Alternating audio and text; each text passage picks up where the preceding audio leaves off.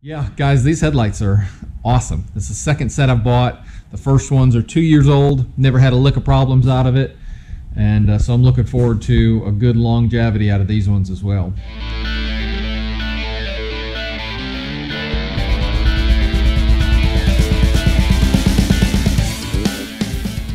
All right, guys, so here's where we're at. We're looking at putting headlights on this machine, and I've got a mounting bracket on here, and you can put it two different ways. So I'm going to show you in just a second. But the way that it works is there's a little nut in here. You kind of see it sliding back and forth. So I'm going to put this bolt in there. I'm going to thread that into the nut just a little bit.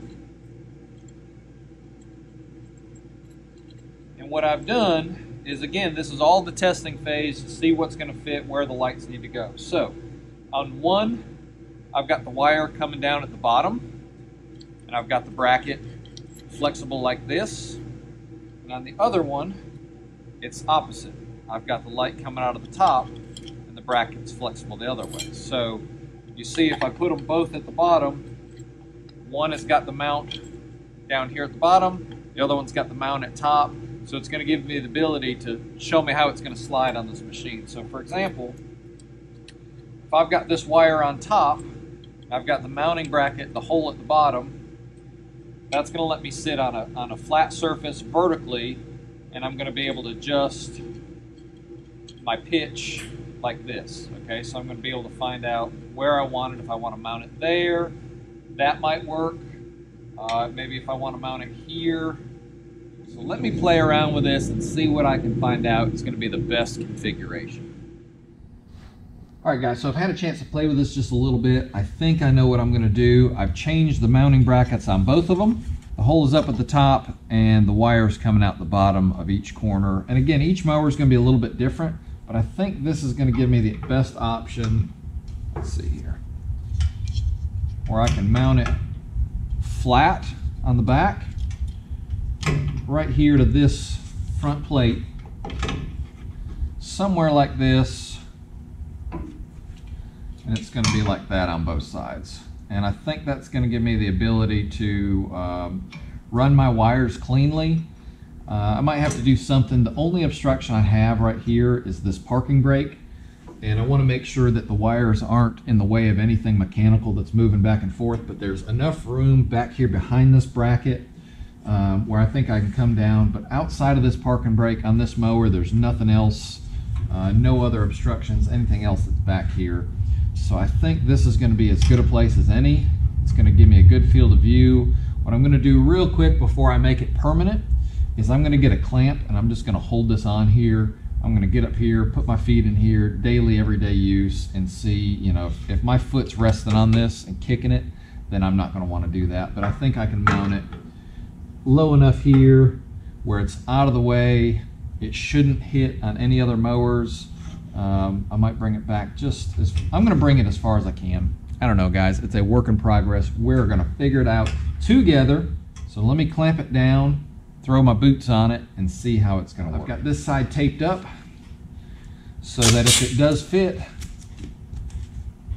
I don't have to go back and do any taping before I start drilling. And then what I'm going to do is I've got a couple zip ties here. I'm going to find the best place that I can to put this. So I want to make it to where I can still move it a little bit. So I don't want to make it super, super tight.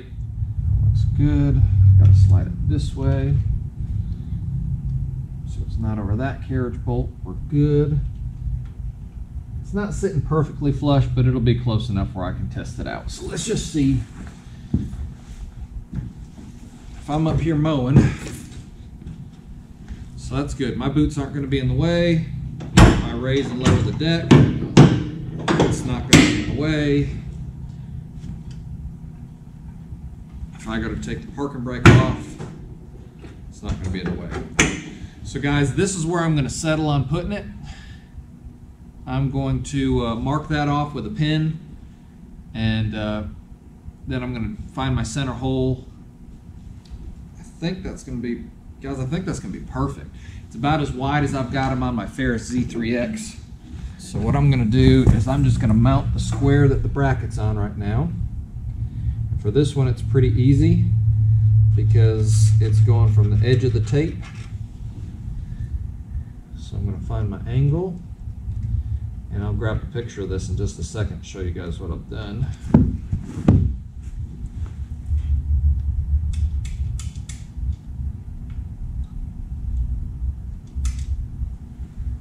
Probably would have been a little bit easier with a marker. So that's going to be good there. Again, I want them to be the same place on both sides, so I really want this to be right and look good. I want it to look factory. So, all right, now when I take these down, there we go. It's not great, but you can see if I put my bracket up here, I'll take it off the light and make my edges like this. So I know that's the inside of my bracket, and then I'll find my center hole here. All right, so I'm gonna measure, I'm gonna put my bracket up here. Doesn't matter which way because it's the same size, right? So my bracket's up here along my flat edge. My corners are lining up. Right there. Same thing over here. Find my corners, find my flat edge. And I'm going to aim right for the center of that right here. Now I've got a 5/16 bolt, so I'm going to use a 3/8 inch bit to make sure I got plenty of room. And just check your mowers, make sure that you don't have any obstructions behind it. Obviously, if you go into your frame or something like that, you're going to have a tap so that you can screw these into the frame. But this is just, you know, 1/8 inch steel. It's going to be perfect. I can mount this flush and drop this bolt in here. So that's how it's going to sit in here. It's going to go through there, and I can put a bolt on the back, and there's not going to be any obstructions whatsoever. So let me go ahead and drill this out, and I'm going to mount these brackets. All right, guys, here goes nothing. First one. Make sure you line it up good. Now you should be able to see this one a little bit better.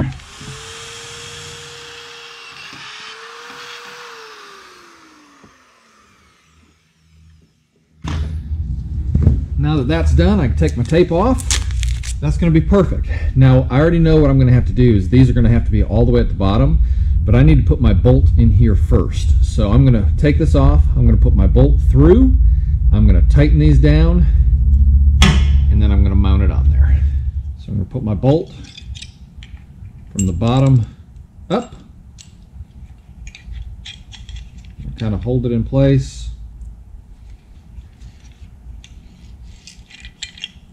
and then I'm going to find those nuts. Make sure you got your washer on here. There's no washer that goes on this big bolt that goes into the bracket. Okay, that's just the bolt. But on these, you've got a little washer in here. And again, I'm going to slide it down, bottom it out.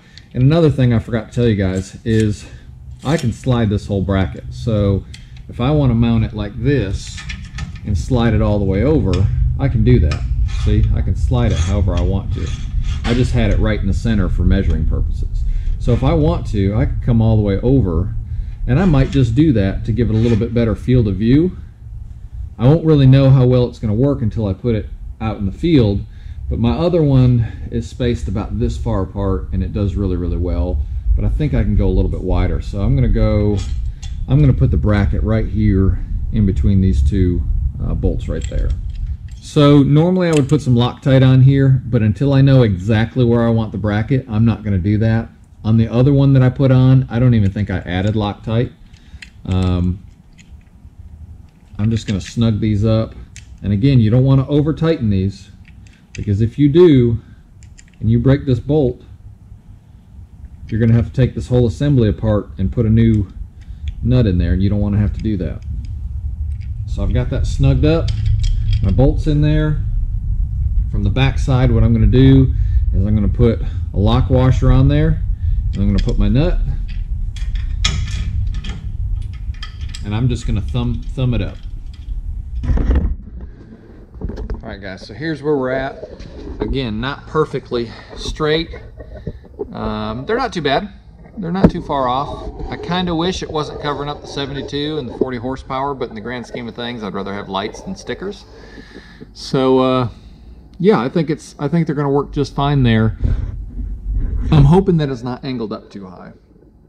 I'm going to have to check that and make sure that that I can see. I'll flip the lights off and try them out. But I've already drilled it, and so that's where they're going. But I think that's going to look really good, and I think they're going to work really, really well there. They're a little bit farther apart than what they are on my Z3X, and those work phenomenally well. Those do really, really well there. So if anything, I think this little bit wider angle is going to give it a little bit better field of view, because it's got these LEDs on the side plus the ones in the front.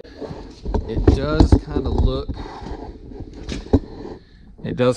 like it's tilted up to the sky a little bit. So I'm not super happy about that. Might see if I can adjust these brackets and maybe tilt these up just a little bit more. We'll see. Let me see what I can do, and I'll pull it back up on camera. Okay guys, so I think you can see the difference now. The one on the back side is kind of stock the way that I had it. This one in the front by the 72 symbol, definitely better angle, more than what I want, or more of what I want rather. And all I did is I put a little piece of stock in here. I'll have to look. I don't think it was quite 1/4 inch, maybe an 1/8 inch stock, just underneath the bracket. All right guys, so this is what I'm going to use. It's 3/16 inch stock. I'm going to cut it down to about 1 inch, and that'll give me a clean fit right inside the top edge of the bracket right here. See that other piece of stock's in there still. So it's going to be in there, and then once I tighten it down, it should keep it in place. I shouldn't have to worry about anything else. So let me go ahead and cut this one down and put it in there, and we will tighten it up and start wiring. All right guys, here you have it. I've got it mounted. I've got a little piece of 3/16 stock there, 3/16 stock right there, and it's tightened up, and those things are angling exactly where I need them to. Let me figure out what I'm going to do with the wiring, and then we'll add that next section to the video. And so isn't that super clean under there? That's going to be really easy to get to. I will probably route my wire right down through here, maybe zip tight to the frame somewhere. Just want to be mindful of anything that's going to be moving in here. But I think this is going to be super easy to get to. Could probably even route it out right through there, come in clean, zip tie it to one of these wires, and I got my negative and my positive all easy to get to. So let me put this, let me put my battery power on here. Oh, let me show you what I got. So here's what I've got to mount for my battery, for my power. All right, so let me show you what I'm going to use to wire this up. So you might be looking at this saying, Nathan, that looks like a bunch of wires. And guys, it is. I bought a wiring kit. This is for, you know, any type of vehicle or anything you're going to put fog lights in. They don't really make one for a mower, so you could do it with just wires and run your own, but it's so easy just to buy these kits. The only thing that didn't come in this kit are these little grommets to clean up the wiring when I get done. This tubing was extra, and then it comes with a toggle switch. Okay, but the last one I had, I don't think was really waterproof, so the switch went bad. Maybe it was just a bad switch from the factory, but I had bought some extra waterproof switches, which is what I've got on the Ferris. So I'm just going to use one of those switches, and it's going to be super simple. So you know, this is going to be mounted. It's got a pigtail here that the wire harness is going to go into. Here's your inline fuse, so this is what you're going to hook up to the battery. Obviously your negative here, your positive here. It's got your inline fuse, and then here's your relay. So I'm going to find some place to zip tie this, or maybe screw it in, but if I can zip tie it out of the way, that'll be fine. And then off of there are going to be your leads that run down to your lights themselves. So it's got female ends here, and then it also provides you with the male ends to go on it. So what I'm going to do is I'm going to come over here to these leads here. I'm going to put these ends on it, and then I can plug them in here. And one other thing that I really like that it provided is it's got these heat shrink shields, which you can then slip over top and heat shrink on there so there's no moisture that gets in there. Now I'm going to show you on my Ferris. This one's a little bit different, and I think I like this one a little bit better.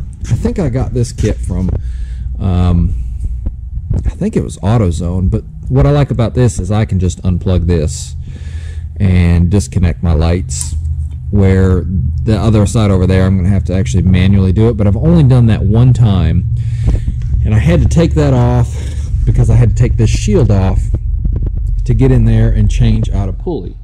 But with this one, it's not going to be in the way of absolutely anything that needs to be repaired, so there's really no reason that I should ever have to take it off. So that's why I'm perfectly okay with putting that on this machine. Let me go ahead and hook up the battery. I'm going to take the fuse out of that so that there's no power coming to it, and then I'm going to hook this up.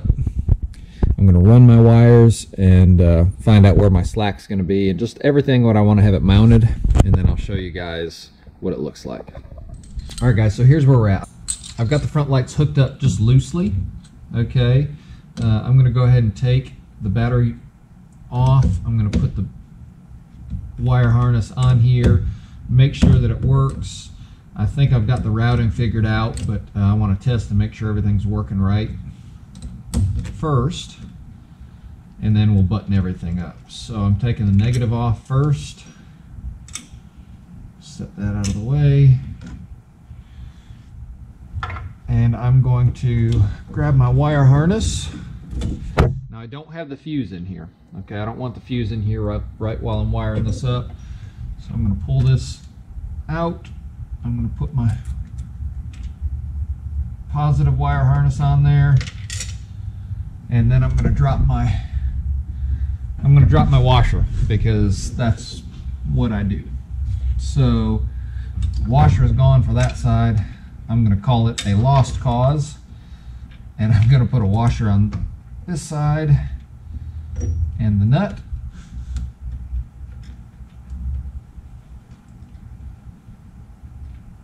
And then I'm going to tighten it back up. Now then, I'm going to put my negative back on. I'm going to run my negative power cable in here. Not a power cable, you guys know what I'm talking about. Put the washer on there, and then I'm going to take this nut and put it on there and try not to drop it. As my kids would call it, I got the dropsies today.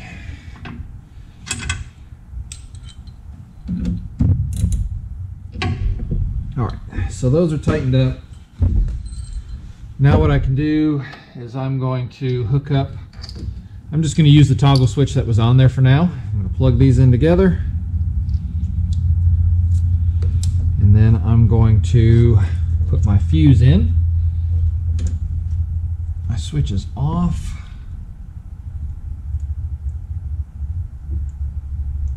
And now when I flip this, the red light should come on. Check all my leads. My relay's plugged in, and there's only one way that can plug in, so you can't mess that up. Flip it on, and voila, I have lights. Oh yeah, so man, those things are gonna be wicked bright. Yeah, that's gonna be a good field of vision. I can see straight out in front of me. You can kind of see on the floor right here. It's got a good wide view, like almost like a, I don't want to say quite 180, but maybe a 140 or 160 field of view. I think that's going to work really, really well. All right, guys, so that's going to work perfect. Let me go ahead and shrink my wires.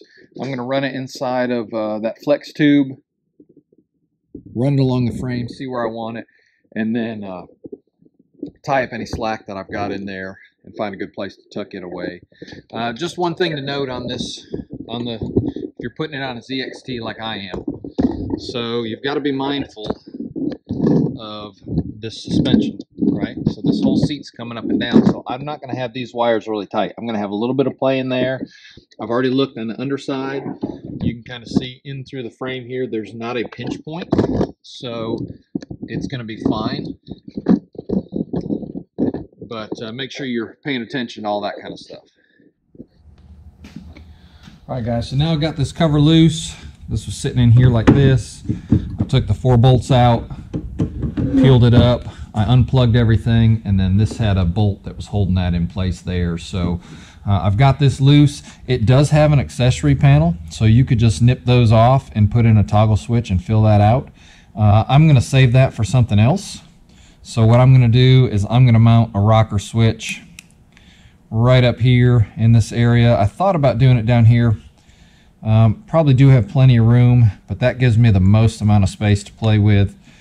So I'm going to mount it right around up there. And I already checked. There's not going to be any obstructions when I'm mowing. I'm not going to accidentally bump it. So that's going to be perfectly fine. That was the only thing I was worried about if you mount something down here, is if you accidentally bump it. So I'm going to go ahead and drill this out. I'm going to mount my switch, and then the last thing I need to do is show you guys how I'm going to route the wires. All right, guys, so I know I keep saying I'm going to show you the wiring, but I wanted to show you the underside of this control panel before I go ahead and button it back up. So everything else was factory in here.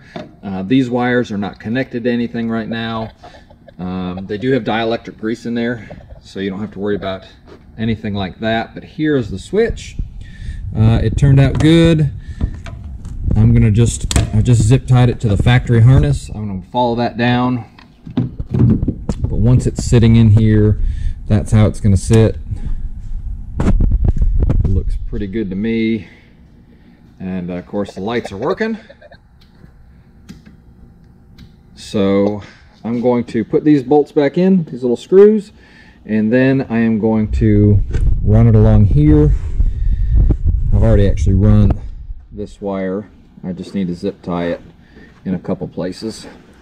So I'm going to do that, and then I'm going to bring it around and come in through here, and I will show you guys that when I get it buttoned up. That's the next step. Whew, almost done, guys. Alright guys, the lights are installed, the wires have been run. I tried to make it look as factory as possible with a few minor exceptions. So let me show you everything from start to finish. So here's the headlights. I've got a mounting bracket there for a 1/4 inch, little mount right there for a 1/4 inch, and then I just followed along the frame.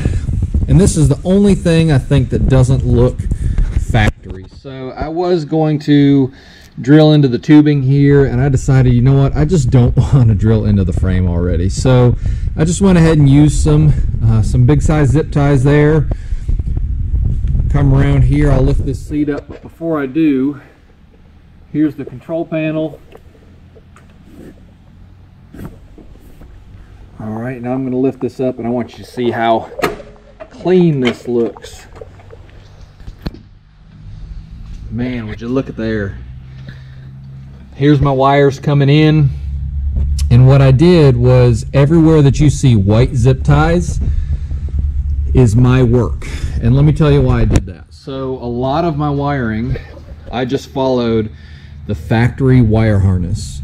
So I wanted to make sure that if I ever had to take this out, or if I ever had to do any adjustments, mechanics, anything to it, I know that all of my white zip ties are my lines. Everything else is factory. So I came in here and I had to take into account, because the seat's got the suspension in it, had to take into account, so I brought it in here, tied everything together.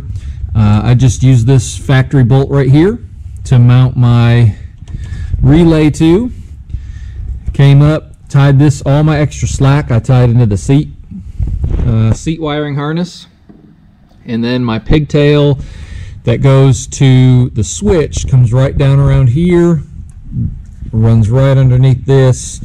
As you can see, here's a factory wire harness, came up here, and anywhere where I had connections here and on my solenoid here, or my relay, I went ahead and put dielectric grease, and it comes in here, it goes around, it follows this wire harness, and then it comes up in there.